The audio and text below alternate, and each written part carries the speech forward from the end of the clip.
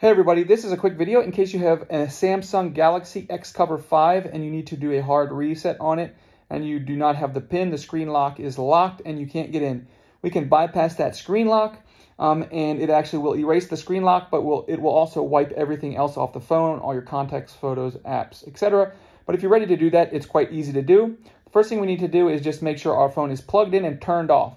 If it's not turned off, we can force it to turn off by pressing and holding the power and volume down buttons simultaneously. Once it turns off, we can switch to holding down the power and volume up buttons. And we're just going to keep holding them until we see the Samsung Galaxy logo appear on the screen, at which point we can let go and the phone will boot up in the recovery mode. And we can use the up and down volume buttons to toggle through to the wipe data factory reset option, as seen here, and then hit the power button to select it.